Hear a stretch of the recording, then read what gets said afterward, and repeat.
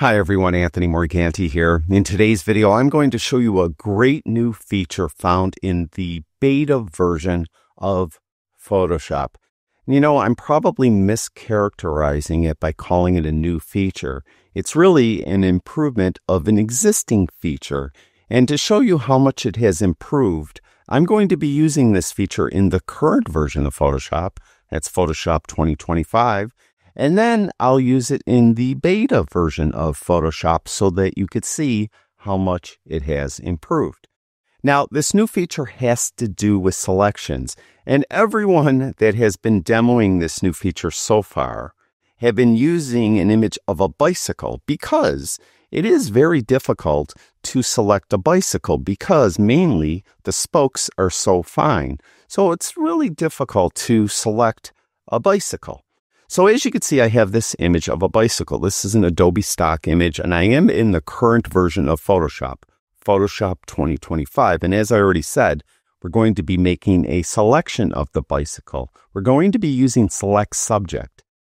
One way to get to Select Subject is just to select or use any selection tool. Just tap the W key on your keyboard and you'll get one of three selection tools. Either the Object Selection Tool, Quick Selection Tool, or Magic Wand Tool. It doesn't matter which one is active at all. Any of these three could be active, and when they are, you'll have a button up here, Select Subject. Now this is important. This new feature is a cloud feature. So you have to go to this drop down and you have to make sure that you're using cloud detailed results. By default, it will be on device, quicker results. So change it before you use it. Now, if you want it to default to cloud detailed results like mine does, what you need to do is go to Photoshop Preferences. On a Mac, that is under the Photoshop 2025, or if you're in the beta version, it'll be in the Photoshop Beta menu. And you would go down to Settings. On a PC, it's under the Edit menu. When you go to Settings, go over and down to Image Processing. Right at the top, you'll see Select Subject and Remove Background. Make sure that this dropdown is set to Cloud Detailed Results and click OK. You may have to close Photoshop down and reopen it for it to take effect. Either way, once you do that, this button now will default to Cloud Detailed Results. So let's do it. We're in Photoshop 2025. We're going to go to Select Subject, and it will send the image up to Adobe servers, and it will do a selection. And at first glance, it looks pretty decent. It looks like it selected the spokes, at least most of them. Let's go to Select and Mask, and we'll get a better look at it. And when I go to Select and Mask, you'll notice I'm on the white view. You'll notice it missed most of the spokes. It missed a chunk of the handle here and part of the seat there. So it's missing quite a bit. And if I output this to a new layer with Layer Mask, click OK, you can see there's our clip out now. We're missing part of the chain, a lot of the spokes, part of the handle, part of the seat. And if you want to look at the actual mask all by itself, you could see what we ended up with. So let's now use the same exact image and do the same exact thing in the beta version of Photoshop. You can see I have a selection tool selected. I have this defaulting to Cloud Detailed Results, and we'll click Select Subject. Now again, it's going to send it up to Adobe servers all over again, and it's going to do a selection. And at first glance, it looks pretty much identical to the other selection, but let's go to Select and Mask. And on the same white background view, you could see that this is much improved, much improved. And we'll output this to a new layer with Layer Mask, and we'll click OK. And you'll notice it's pretty much perfect. Now, one thing I want to make a note of, because someone will probably notice it in the and mention it in the comments, there might be a hole in the seat right here that it missed. I'm not 100% sure if there is. It's kind of hard to tell. But either way, I think this is, and I think you'll agree, this is a much better selection and clip out in the beta version than we got in the current version, Photoshop 2025. So that's that. Now, I don't know about you, but I don't often need to clip out a bicycle to put in a different scene. So let's try something that might be just a little bit more real world, something that at least I would probably do. Let's go to this image. This is an image I took of the Brooklyn Bridge, and I set this up ahead of time so that it is the top layer. And below it, I have an Ocudrone sky. These are skies that you could purchase from a company called Ocudrone. Those of you that watch my videos know that I've done several videos on Ocudrone skies. I think they're the best third-party skies on the market. I'll have a link to them in the description below this video, along with a discount code if you choose to purchase their skies. What I want to do is I want to select the subject, the Brooklyn Bridge, and basically clip it out so that that sky is now behind it. So let's do that. Make sure, just double check here, we're using cloud detailed results. We're in Photoshop 2025, not the beta version. We'll click select subject. And again, it's going to send this image up to Adobe servers. I did a selection. Let's go to select a mask. And it failed miserably. I mean, it just failed miserably. There's not a way that I could easily add the missing parts to it, at least not in my view. So I'll put it to a new layer with layer mask and click OK. And there's what it did. So it's obviously not very good. Let's go to the beta version of Photoshop and go to that same image, same setup. I have the Brooklyn Bridge as the top layer, and below it I have that Ocudrone sky. So we're going to just double check we're using cloud detailed results, and we'll click select subject and let it do its thing. And then we're going to go to select and mask. We have our selection.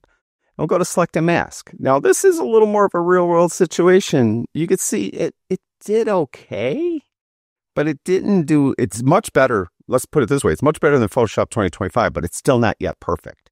It didn't select in between here, but I actually could fix this. Let's go to a different view.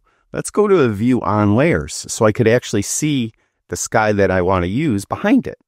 And what we'll do is we'll get this second tool from the top. This is the Refine Edge brush. And we're going to add to the selection. I'm just going to get a pretty big brush, and I'm just going to come in here and brush the areas it missed.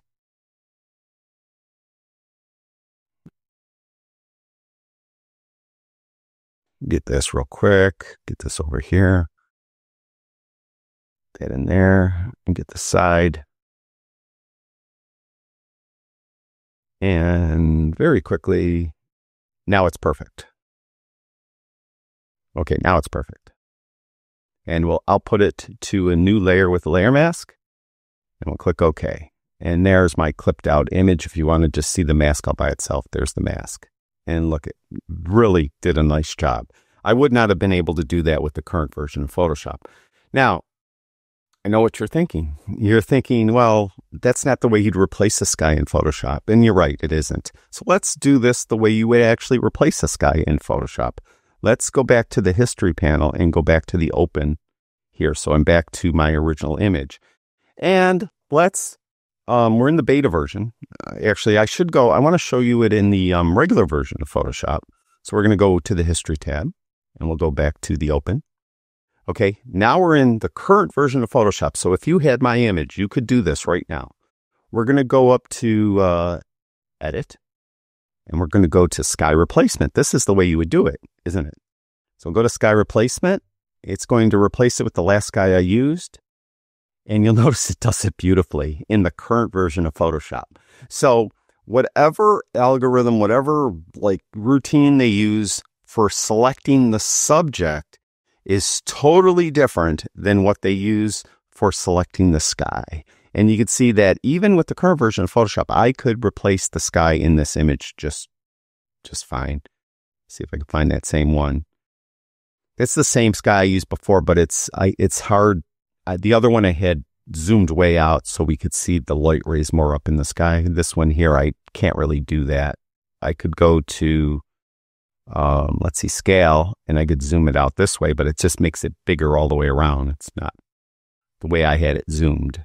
But as you can see, it's definitely working perfectly in the current version of Photoshop if you use sky replacement. So I just wanted to mention that only because I know for a fact someone in the comment section is going to say, well, what if you use sky replacement?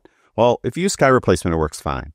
But I think you'll agree that just generally select subject in the beta version of Photoshop, when you use the cloud option, works better than the current version of Photoshop, Photoshop 2025, using the cloud option. So that's really what the main gist of the video is about, not necessarily replacing a sky in an image. So it's just selecting subject. And I really do think this feature is awesome. And I think it's going to probably find its way into Photoshop 2025 sooner rather than later, because it seems to be working pretty well. Now, with that said, it's kind of funny to me thinking of how difficult it was to do compositing not many years ago. I think around maybe 2013 or so, I was using Photoshop CS6, if I remember right. And I actually purchased an entire compositing course from Dave Cross, and it was probably like 30 videos and a bunch of images you could use to do compositing. And it was really a process to select a subject and to clip it out, to put it in another scene. Now it's just a couple clicks. It's so much easier, and it's going to get easier and easier and easier. So that's it for this video. Thank you, everyone who watches my videos. I really do appreciate it. Talk to you guys soon.